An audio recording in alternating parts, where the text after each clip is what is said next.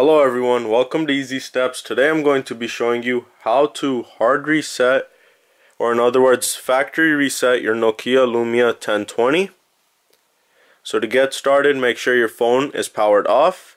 Next, we're going to hold down the volume down and the power button simultaneously and let go of the power button once the phone vibrates.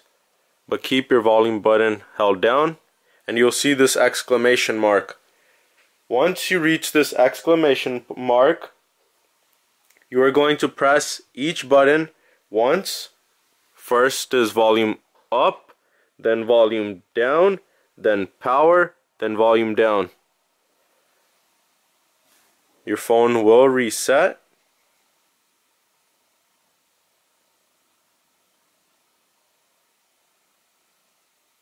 So if you've done it right, once the phone restarts, you should be introduced to the gear screen, and it should take about 3 to 4 minutes.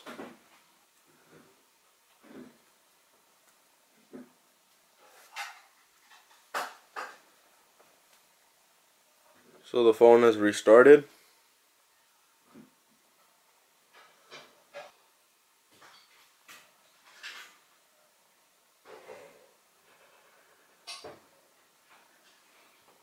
So now we are on the welcome screen.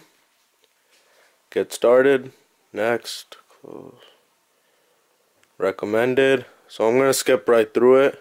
Skip, I'll sign in later. So this screen should take another couple of minutes. So next, done. And we're back to our home page. The phone has been fully restored. And that's how easy it is to hard reset or factory reset your Nokia Lumia 1020 back to the original settings. I hope you enjoyed my video. Please don't forget to hit the like button and share this video. And if you enjoy my content, please don't forget to hit the subscribe button. Thank you.